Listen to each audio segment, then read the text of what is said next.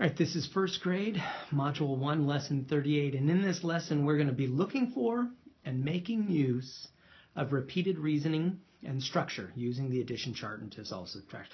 Blah, blah, blah, blah, blah. Basically what that means is we're going to be looking at number sentence. We used to call them fact families. We're going to, for example, 4 plus 5 equals 9, and then all of the other number sentences that go in that fact family. And that's basically what this lesson is about. We're wrapping up everything we've been learning in the previous lessons, all boiled down to fact families. So this happens to be from the exit ticket. I'm kind of veering from my normal practice of choosing problems from the homework because the homework is a little different, as you'll see in a minute.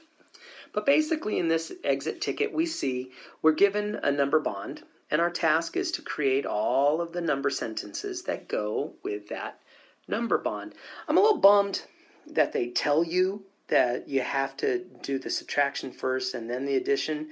That's kind of a bummer. So teachers, if you can, let students be in charge of what they write and when. As long as they get all 4 members of the fact family, we should be okay. But in this case, we're saying, okay, we're going to start with 10 minus. Now, of course, we have a choice. We can either choose 7 or 3. The one thing we don't have a choice is that the 10 has to come first. It's the whole, so it needs to come first. So we could do 10 minus 7 is 3. And then I'm kind of bummed.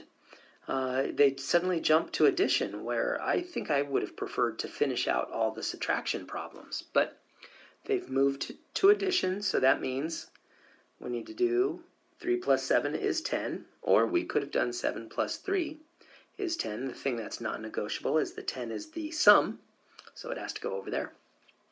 And so let's wrap up our fact families. So we have 7 plus 3 is 10, and 10 minus 3 is 7. The traditional, going all the way back into the 1950s, that's our fact family, and that's basically what this whole lesson is about. Now, I chose to show the homework problem simply because it took me, honestly, forever to figure out what they were talking about. And I don't want you to have to feel frustration, parents and teachers, over what they are talking about. So the directions say, find and solve the 7 unshaded addition problems that are, now here's the key, doubles and 5 groups. All right, so we're going to be looking at these unshaded problems down here, and we need to figure out which ones are the doubles and the 5 groups, and we're told that there's 7 of them. All right. Now, I'm not going to shade, well, no, I think I could shade them. I'm going to use blue, and let's make it there. Okay, so the doubles are pretty straightforward. There's this 2, this 2, these are doubles. So you got 2 plus 2, 3 plus 3, 4 plus 4, and 5 plus 5. So those are straightforward. Okay. Now, the thing that wasn't entirely clear to me is what does it mean to be 5 groups? I didn't understand, the 5 groups. And it took me a little while to figure out. But what they mean by 5 groups is specifically they wanted us to identify the problems that have a 5 in it. For example, 2 plus 5. Oops, so I'm going to, there you go, 2 plus 5, 3 plus 5, and 4 plus 5. And there are our 7 problems that we were supposed to identify. That took me forever to figure out.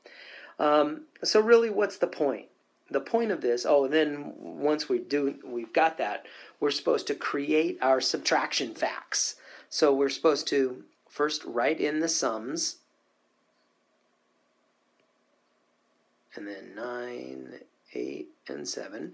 And then once you've written in the sums, we need to create our subtraction flashcards. For example, if we're going to do 7, right here, 2 plus 5 is 7, our subtraction flashcards would be 7 is equal to, 7 minus 5 is equal to 2, 7 minus 2 is equal to 5.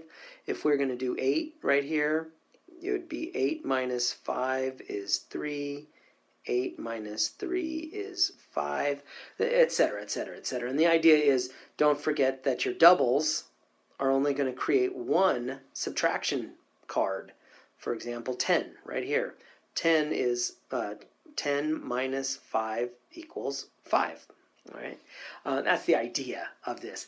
And I got to tell you, the took me way too long to figure out what these directions meant.